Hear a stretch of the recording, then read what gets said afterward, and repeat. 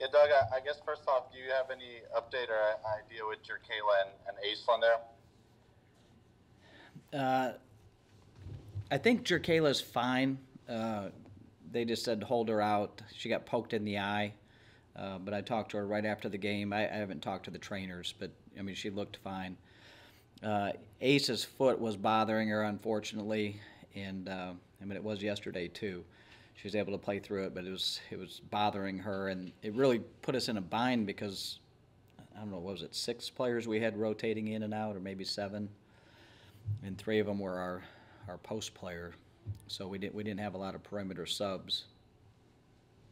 You talked the other day about doing some soul searching with the team. Are you going to be doing some maybe spiritual searching or something to quit with those, the pokes in the eyes and the shots in the face that you guys have been taking the past few weeks? I'm not sure I got that whole thing. Can you repeat that? I think I got the gist. Yeah, I mean, it just seems like you guys have had some pokes in the eyes and shots to the face the past, week or so that really kind of limited some players. I was wondering if you're going to do some soul searching to kind of get that to stop as well. Yeah, it's. I've never seen anything like it, to be honest with you. And we've always tried to protect our players and take care of their bodies. And as the season goes on, the amount of contact that you're going to have. We use a lot of air dummies, and we try to keep feet away from people who are playing a lot of minutes. But yeah, some of the strange events that have happened, like you just can't make them up, and it's at some point in time you can't worry about everything. You just let it go. Whatever happens, happens. You could turn your ankle coming down the stairs, and you just can't.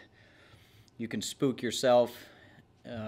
You can start seeing shadows everywhere, and really we just go forward. And these are tough kids, and they'll battle through all of these things, and we'll be fine. Robbie, go ahead. Hey, Coach. The first game against Troy, you get out rebounded 61-39 or whatever it was. And the last 2 games, y'all dominated there. In your mind, what's been the difference there? Has it just been an effort thing, or what has been the key for y'all the last couple of days to do that?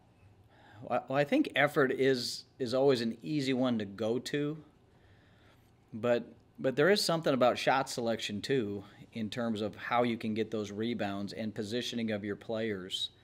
And in that Troy game, and again, we've talked about this before, if you're going to jack that many threes up early, that defense is just sitting there in great rebounding position. So it is harder to get the offensive rebound because you're coming too many players from the perimeter and you're not ready for it. And then slowly but surely, I mean, we're starting to attack the paint, against these sagging zones, and get some inside scoring, some inside out scoring. And again, when you get them scrambling, they're not in as good of a rebounding position. So I think it's a combination of both. For sure, it's effort. I mean, we were all embarrassed by those rebounding numbers from that game. And then we did a little better job positioning players, and then the players have really taken over these last 2 games in terms of pursuing the glass, and Danae and Rakia and the rest of them, Jerkala. I mean, they've been competing well. To that point, even in that game against Troy, Danae had double figures rebounding. She seems to just be a real spark for this team, and you've added her now to the starting lineup. Just what kind of impact has she been able to make, not only just when she comes in the ball game, but for everybody else around her, to kind of bring the energy, I guess.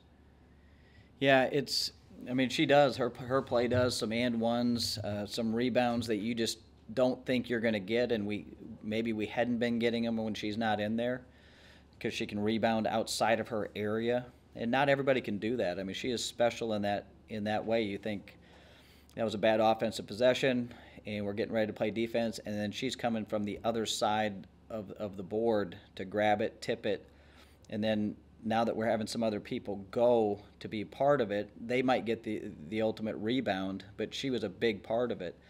And she's going to be a big part of opponents' scouting reports too, because now they're going to, they have to box her out. Now she's tough to get a hold of because she can turn her shoulder, she can disappear on you. So now you're putting, we said this about Rakia sometimes offensively, they're putting a man and a half on her. But they might have to do that with Danae too, rebounding, which opens up the gate for other rebounders to come in and, again, help us with that possession game. Courtney, go ahead. Coach, you guys had 25 points off of turnovers and that 3-point only allowed second quarter. How happy were you with your team's defensive effort today? Yeah, those are really good numbers. And South Carolina State's doing the best they can. They helped us out with some of those. So I don't want to say it was all our defense. I mean, they struggled a little bit offensively in handling the ball, but I thought we acted like pros, and we're in position to defend, and it's frustrating for other teams. I think when we get our defense back and we're in our shell, and you're having to shoot over us, and you're having to shoot over, Danae and Rakia and Jerkayla, and they're just being sound, and we're not giving you offense. And I didn't think we gave South Carolina State very much offense in that quarter. Stefan, go ahead. Coach, we were just talking to Maya a little bit about it, but just, she was struggling shooting from three a lot, to open the year. I think second half yesterday and then throughout this game, she finally got some shots to fall from range. I mean, what's it like kind of see her maybe starting to click a little bit? Yeah, I mean, it does help. I mean, it is a struggle when our guards can't hit those shots. But I think what she's finding out, and we've talked about this before, when it's your senior year and you want to do so well and you've put in the work, she deserves for that ball to go in more than it has this year. And early on, she was taking some of those early. And those were tougher shots for her, and then it kind of got into her head a little bit. But now the ball's being worked around a little bit. It's shooting is two things. It's the shot, and it's also the passer giving you the right pass at the right time. And so if we're not moving the ball properly, nobody's shooting numbers are going to be as good as they can be. And so now a lot of those shots that she's getting, they're backing off of her a little bit. She's got a ton of room. It's gone inside out. It's gone side to side.